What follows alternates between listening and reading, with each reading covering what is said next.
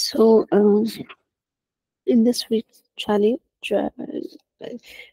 yeah, you've already, yeah, I think you've already become familiar with this week's challenge, and rather than uh, analyzing or going through the data that we are going to give, you're going to bring the data by yourself by scrapping and bring yeah, by different methods. You're going to bring the data by yourself. So it seems like it's not only cleaning and checking whether the data are fine or not. So it's not only that, it's you're going to also build or decide what type of design or their schema and things like that. So today we will see DBT or data build tool. So we're going to see a little bit concepts and some illustration, but since you're going to bring the data in, you're going to deal with the but we don't know what the data is, and you will decide what type of data and what type of structure the data will have. I will leave it to you, that part. So what is DBT? DBT is a data build tool. It's an open source software tool that enables data analysts and engineers to transform and model data in the data warehouse. So there are here three things. Like, I think you're already familiar with data warehouse too. So data warehouse, we have the place that we're going to store the data, and we're going to bring the data, right? So we might do this transformation part. We might do the transformation inside the data or outside, I mean inside the data warehouse or outside the warehouse. So but DBT, it's just a tool that enables the you in this case to transform and model data inside the data warehouse. So it simplifies the ETL process. Have you heard about ETL? Maybe ETL and ALT, maybe in the sessions before today. Yeah, right. Yeah, junior. Yeah, so I guess we're familiar with data transformations. I mean ETL, extract, transform, and load, or the other one, ALT, extract, load, and transform. They are basically the same concepts. So as you already know, but in the ETL step or process, the first step is to extract the data from the source system in both keys, and then the difference is where the transformation will happen. In the ETL step, the transformation is going to come before the loading. Yeah, the loading part, and in the ALT, the loading will come first. So we're going to load it to the data warehouse. So where do you think in the depending on on this week challenge, or on also if you're going to store, depending on the definition that we have defined earlier here, what do you think the process that we're going to use while using DBT? Is that ETL or ALT? You can just type it on the chat box. Which one do you think are we going to use? Or this tool or DBT, which step is going to is it going to help the ETL process or the ALT process? What do you think? Yeah, okay, we can just proceed. ALT versus ETL. Okay, so based on the definition that we have defined here, we just said it's going to help. It's going to simplify the ETL process. Actually, we've just mentioned it. So if we say that if it is going to help the ETL process, actually on the previous times or periods, the usual method to use was ALT. So the extraction and the loading to the data warehouse and the transform method. Oh, so in this case, on this specific case, I'm sorry, we're going to go with the ALT part. Okay, using modern data house like the Snowflake, BigQuery, Redshift, transformation can be done in place, making ALT more efficient. So lately, we're using ALT, and we're trying to find methods that will simplify the ALT or the extract and load and then transform part, which is we're going to make some transformation, or we can also make some transformation after loading the data to our data warehouse. Okay, in the ALT, we just extract the data is transformed on a separate process server, and then the transformed data is loaded so that to store the data. Okay, so um, so we're kind of shifting from ETL to ALT. So as if we have already known about the concept, so what you need to be familiar is what type of transformation do I need to do for the data to make the data as descriptive and as clear and a quality data as much as possible. Okay. So I've also mentioned in the PPT, I mean in the document, setting up DBT in our or in our server or in our remote server. It's we're going to install dbt. So in this case, I've just used Postgres, but depends. As we have mentioned earlier, there are different types of warehouse like the Snowflake, BigQuery, Redshift, and maybe are you specified? I don't think so. I have tried to check the document, but I don't think that you're specified for specific to use specific uh, data warehouse, right? Are you? Maybe.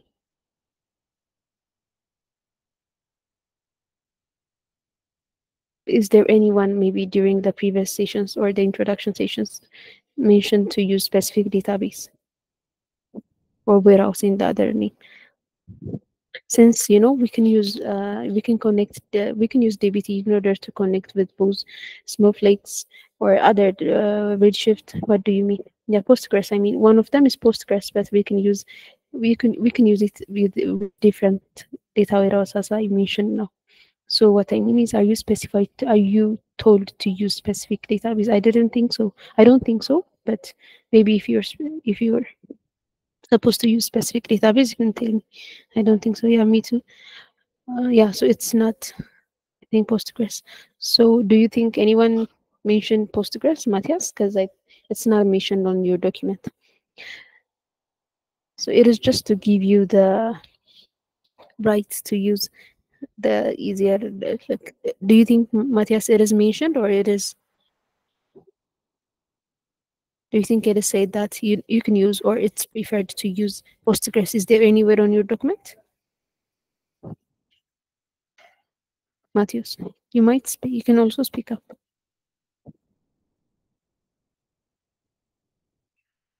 I think so. That's not mention it. Okay, very nice. So I think since you are familiar with Postgres before, it might be a good decision to use Postgres too. But my point is, it's not I think decided or specifically related to use on Postgres. Also, you might get many resources using Snowflakes or another warehouses, but you might not get that resource while trying to connect to your Postgres with dbt. But yeah, since you're familiar with loading your data to Postgres and things like that, you can go with that. But if there is anyone who is thinking to use another data warehouse and feel like it is not possible to use according to the document, then you can ask me, or I will ask Nati, or I will ask the team for you. So trying to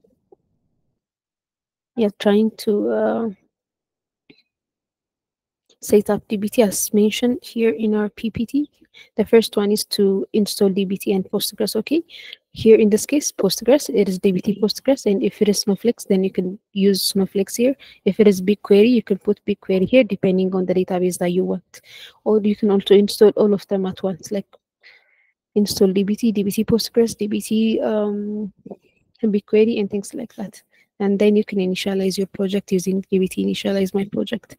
So this will be the name of your project, or in my case, I have used taste in this place, and the folder that I have created. Okay.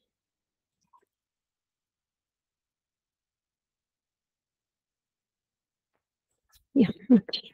So these are the folders that will be displayed while creating your while initializing your project or your specific project. Okay, so dbt, it's the virtual environment, so it's recommended to create virtual environment. Also, maybe in this case, it might be easy, it might not be that difficult every time, but while pushing your the data, don't include the environment. Okay, so there's the looks and the tastes, and here inside the taste there are those files, and inside the log there's every logs or every actions that are recorded. So there's this log file. So the main point is, or the main folder is the taste folder. As I told you before, okay, we can see here. I think it's visible. So I've just walked to this folder, but before coming to this path, yeah, I have initialized it in any name of taste. So that is why you can initialize your project in uh, any name that you want. It's just a variable. So next is every model or every transformation that you want to make. You're going to do it, or since it's a model, you're going to do it inside the models. Okay. So there are some examples here, as you can see. That is just given from uh, uh, that is given by default. There are two examples, so you can see that the codes are just SQL codes. So both of them, you can just learn what type of codes or what type of things are we going to put inside the model folder. So inside the example, we have those two examples. I mean, yeah, those .sql files. So in the schema, you can see that. So since we're putting here two types of models, two DBT models, we have put two names. Okay, the first, my first DBT model, and my second DBT model. There's the description, which is not that important. So since it's not going to be that large data, or it's just uh, trying to define a single column. It defines the columns, the ID, the description, and data tastes unique not null. Okay, so but maybe let's see if let's say that we're trying to connect, or we have loaded in our data warehouse a big data, or we can just put the our, it's not supposed to be schema always, it can be source dot it is just supposed to be a YAML file, but we can just put it as a source, or we can give it different name. So here we've just given it a name that you want to give. It's not a must. And there's the schema, which is the schema of your database. Okay, in my case, maybe in your case, you might not have a schema, but if there is a schema for your data, you need to put the name of that schema. Otherwise, it's not going to be possible for you to be able to connect it to your to the database. So in this case, I got, yeah, a public schema, as you can see here. So and then there's the name of the table. Okay, so maybe let's try. I think you can remember the data about the analysis that the tele analysis, right? The analysis that is done for the telecommunication system. We got those variables like total downloading uh, download bytes, and right, you can you remember the total sessions, those variables. So let's try. So first, in trying to transform our data, if it is a random data, or in this case, this data is a very structured data, but maybe you might have a random data. So you can also do the cleaning part even after, not the literal cleaning, but after putting some data, so you can go through the missing values and things like that after loading the data into your warehouse. Okay, so you can do the cleaning. You can do some aggregations so that you can add some variables here. You can see that there you can count the total sessions here, summing up the total download and the total upload files here. So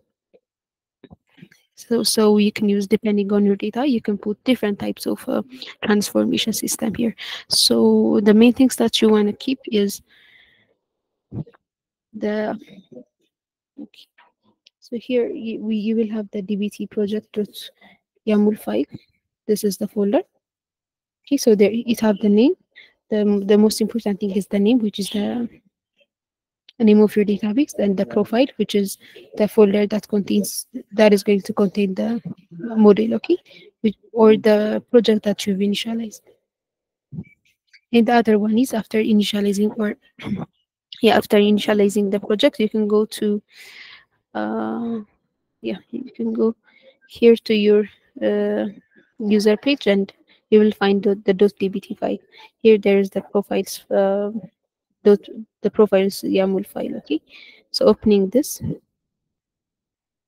we can put it like this. So depending, I have just commented those files because, see, wait, yeah, this is for the project.yaml file, and let's be here. So I have just commented those two files because you can see that the first the two projects that we gave as an example, inside the example file are here. Okay, it just gave them the name of the database name of its own, the host name, the schema, and traits, and the type, so everything. So we can edit it in our form. So for trial, you can just, yeah, we can just put here the database name is the teleco, the host is localhost, I got the password and the port number, the schema, the traits, and the type, and the username. That some of them will came by default, like Postgres and things like that. Okay, so at the end, if it is targeted for Dave, so it means we got the name Dave here. If we can change here the name, also we're going to change the targeted name. So the things that you need to make sure before making the connection is to put a configuration here that corresponds with your database, and the name of the database here inside the database project.yaml file in the profile, which is um, again the profile, which is the project that you've created. And yeah, just be careful, it's a different configuration if you're going to use another database or another database, yeah, another warehouse. Okay, so after doing that, and the other thing is maybe in your newly created schema, as we have mentioned, yeah, just put the name of your schema, I mean the schema and the name of your tables. Okay, so let's just try. If it is, let's say the port name is 543, and trying to, yeah, after doing the configurations, we can just go to the, we can code, or we can write dbt debug.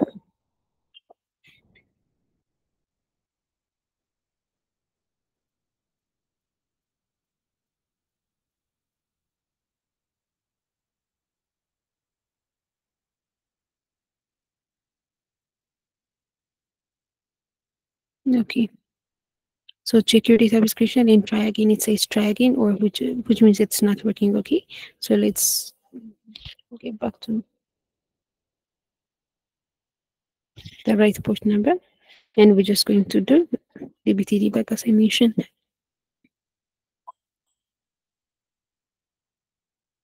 So yeah, this is the answer that we're going to get if our connection is right, or if we are able to connect with this, with the database having this port or on our localhost. Okay, so if this is the case, then we can go to the models part, and don't forget, as I told you before,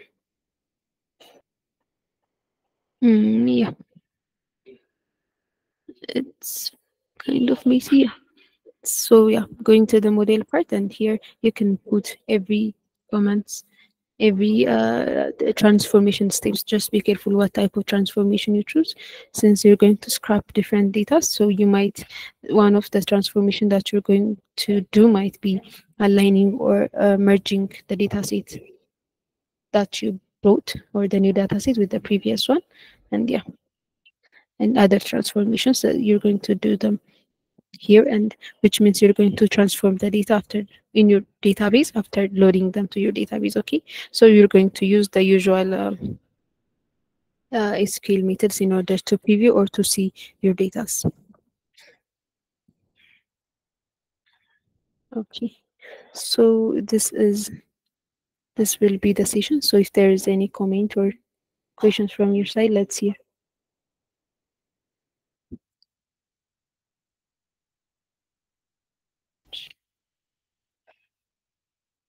Matthias, should we perform field identification and value extraction from Telegram extracted data before using DBT? Or is this process part of the DBT workflow? And how about extracted images do we need to store in our data warehouse? This is not, in my opinion, this is not, we're going to see about the image yesterday, tomorrow, but it doesn't include the image part, since you're not, it's not going to be that convenient to merge the data or an image data with your previous data. So the whole idea of transforming the data in your warehouse is to make, at the end of the day, to get one reliable data source. So we're not going to do it for some types of data that are not going to, that are not able to merge with each other. For the first one, for common analysis or cleaning and maybe field identification and value extraction, Yeah, I prefer if you can do these types of things before the DBT. So after all you're going to do, or you're going to include, or you're going to analyze, it's going to be easy for you if you have somehow structured file inside your warehouse before doing the DBT. Okay, otherwise the transformation is going to be complicated. So you need to do the major cleaning and analysis method um, without the DBT. Okay, Matthias. So other questions? So like, which can we end the session here? Which means, is it clear? Anyone? Yes. Junior, Tom, and Abigail. Since you guys are very little, I can call you. Okay then. Thank you, everyone. Yeah. Good luck with your work.